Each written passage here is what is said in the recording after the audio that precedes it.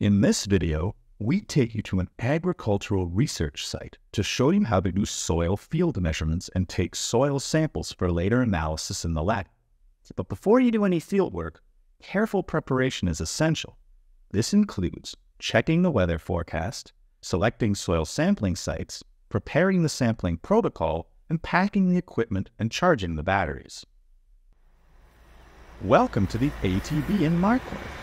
Here, just north of Potsdam, the Leibniz Institute for Agricultural Engineering and Bioeconomy runs a digital field lab on more than 20 hectares. A range of institutes make use of these facilities to do research on topics like precision farming, food safety and quality, sustainable agriculture, or the impact of climate change. Our group takes advantage of this unique environment to test algorithms and study processes at a scale between lab and the real field under somewhat controlled conditions. It is early May, and in this part of the world, most fields are still pretty bare. Ideal conditions to look at the soil with hyperspectral eyes and collect reference data for algorithm training and validation. The protection of our soils and soil health is an important thematic nowadays. Soils act as storage for carbon, and they're also very important for crop production and for food and timber production.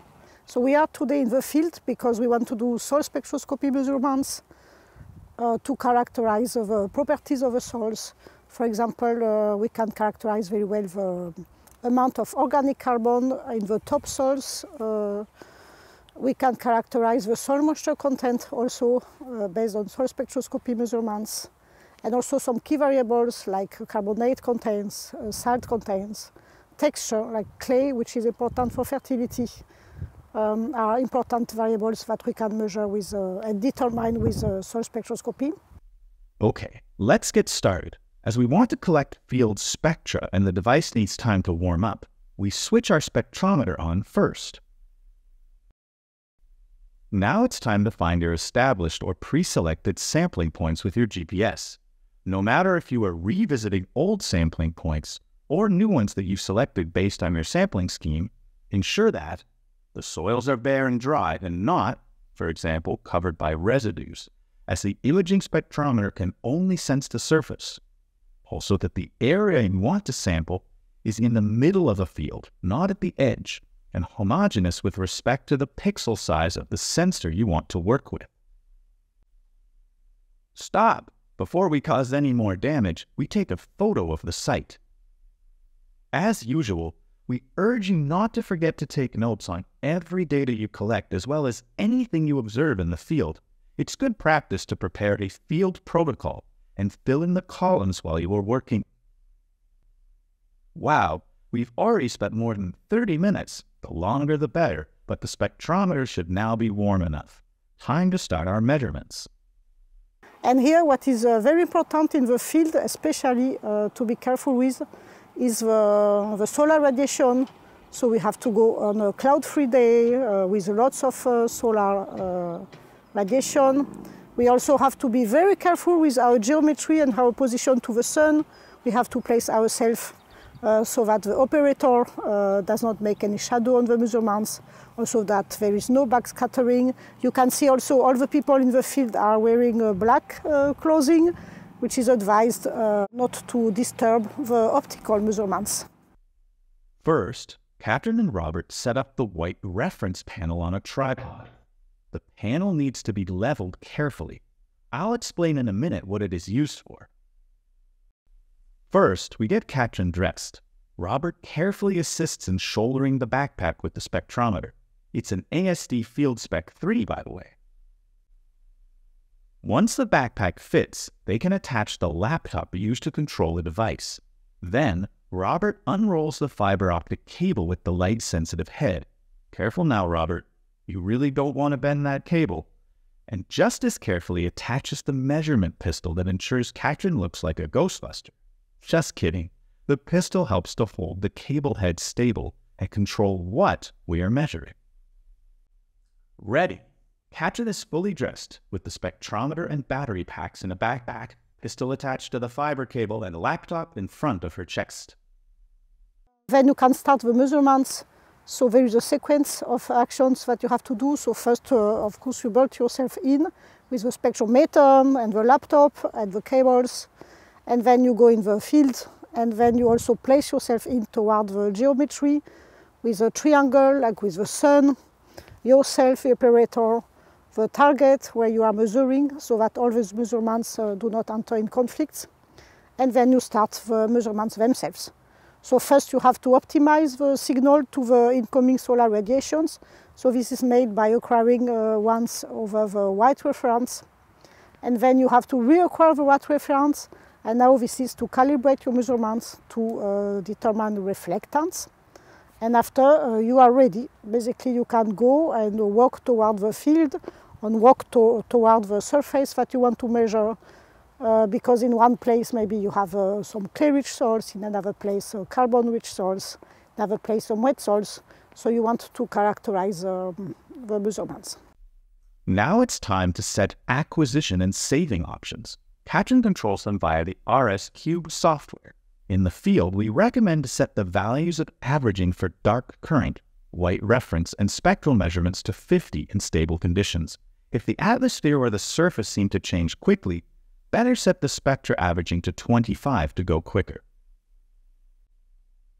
Next, we come back to the white reference panel that Katrin and Robert set up earlier. The panel serves as a Lambertian surface, reflecting close to 100% of the incoming radiation pretty evenly in all directions. Katrin carefully places the pistol over the panel, taking care not to cast a shadow, performs a dark current calibration to account for instrument noise, and subsequently a white reference calibration.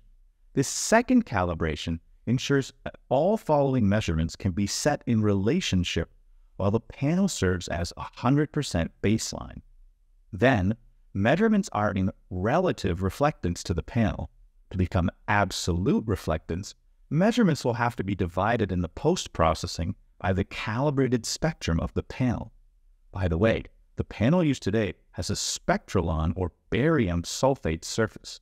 Alternatively, a zenith white reference could be used. Okay, that was a lot of preparation. But now Katrin is ready to take a first measurement. She simply holds the pistol over the ground, level, and takes a measurement every few steps. Wow, do you see the atmospheric water vapor bands as big spikes? Your sampling scheme might differ depending on the purpose of your measurements. In soil spectroscopy, we sometimes like to use an accessory device called contact probe. As the name suggests, it is in contact with the surface, and as it's also got its own light source and is mainly used to be independent of variable illumination and atmospheric conditions, or even cloudiness. Since there is now a different light source, Katrin needs to re-perform the optimization and the white reference calibration. Actually, in the field, white reference calibration should be performed every 2 minutes anyway.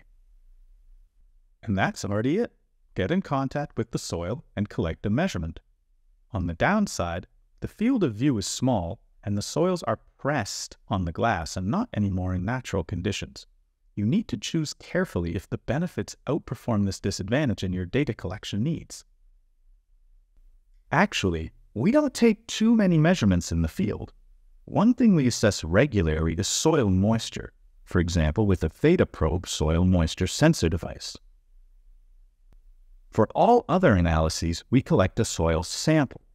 Though the solar radiation can only enter the top few microns, we assume that the topsoil horizon on arable fields is getting mixed by regular plowing, and thus sample about the top 2 to 4 centimeters of the surface.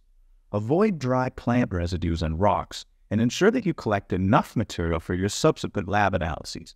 Some require quite a bit of soil substance, and depending on your research question, you might want to reduce the sample by sifting to a maximum particle size. And that's it.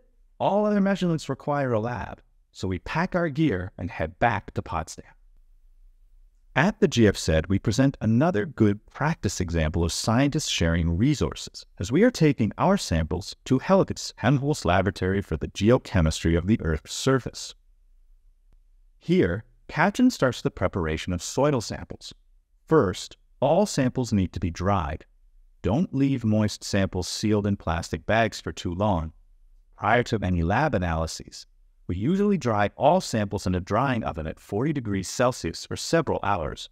Depending on the analyses you want to perform and the condition of the soil samples, you might want to adapt the temperature and time. For all subsequent measurement, Chris slightly grinds the dried samples with a mortar and pestle and siege them to less than 2 millimeters, that is, sand, silt, and clay particles. For spectral measurements in the lab, he places some material in specific transparent sampling containers adapted for soil spectroscopy measurements. And that's it. For all other properties, we actually send the samples to a specialized lab for geochemical analyses. In the summary, we recommend for successful fieldwork to plan your campaign and sampling design carefully in advance, to stick to bare soil areas in the middle of the field, to sample areas suitable in size to your study's requirements. For spectral measurements, to allow sufficient warm-up time, to wear dark clothes, to avoid bright or reflecting surfaces near the target, to not cast a shadow on anything you want to measure under stable illumination conditions, to repeat white reference and, if necessary, optimization. And finally, to always keep notes